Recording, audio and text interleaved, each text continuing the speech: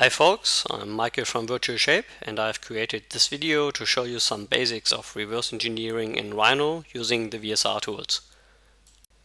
What I've got here is a mesh from a beach buggy. It has a typical quality, so there are holes, dents from the original model and measuring errors.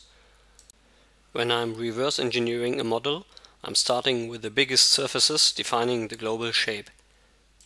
In the case of this beach buggy, it would be the side surface here. I'm switching to shaded view now because I'd like to see the structure of the mesh. As the surface I want to create has a pretty simple shape, and as I can easily see where to put it, the best function to use for this is surface from points. Like many other functions in VSR Shape Modeling 2.0, there's an option called Use Projection Base. This option is grayed out at the moment because I haven't defined it yet. As you can see, the tooltip tells me to select the global projection base in the Shape Options dialog. This dialog is available via the blue eye in the Shape Modeling toolbar. When clicking on it, a new window opens, and by clicking on the Select button down here, you are starting the selection for the global projection base. Once I've selected the mesh, it is highlighted.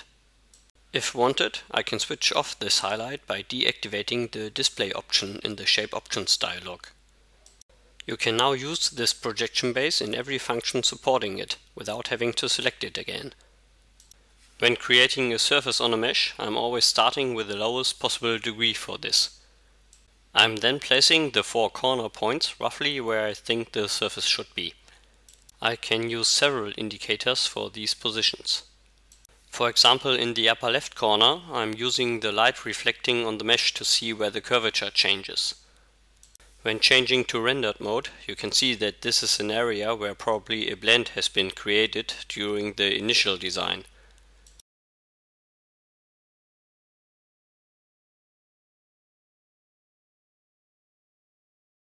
For the lower corner here, I'm using the fact that the mesh tessellation changes in this area, also an indicator of changing curvature.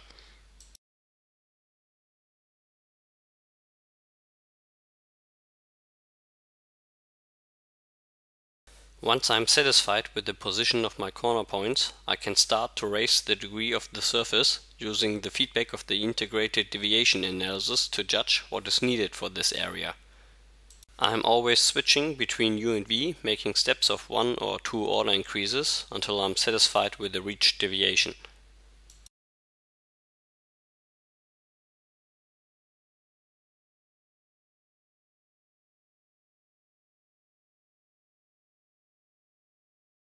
I'm using layers with different colors so I can easily see where I've already created surfaces. I will now create another surface in the lower part here using the same procedure.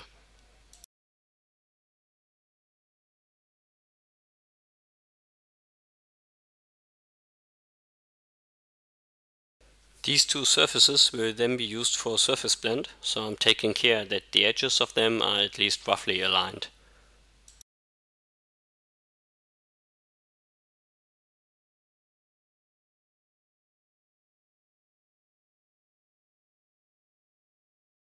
When two surfaces are in the same area, defining a similar shape, it is always a good idea to give them the same degree, as this makes life easier later on and as they should be able to reach the same deviation then.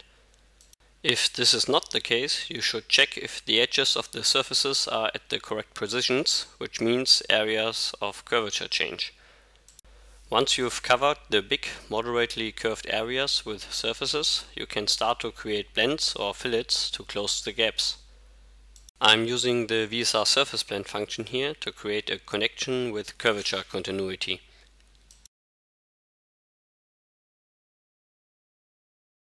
Okay, let's switch to wireframe so you can see the blend better.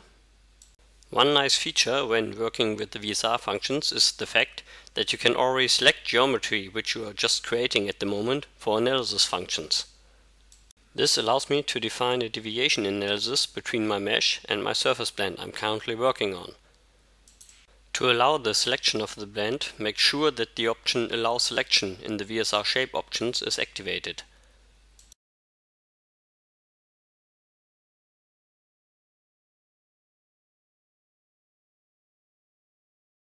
Let's hide this mesh for the moment. If I now modify the shape of the blend, you can see that the analysis updates, allowing me to find the best shape for being close to the mesh. But this is not the only option I've got. Maybe the input edges are not in a perfect position.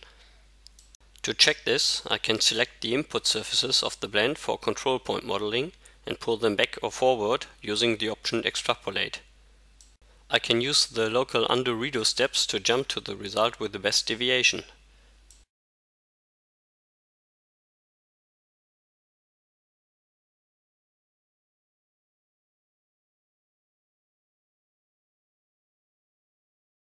Okay, that's it for the first part of reverse engineering in Rhino using VSR tools.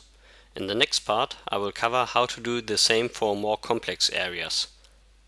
You can download a 3 weeks test version of VSR Shape Modeling 2.0 at www.virtualshape.com. Thank you for watching.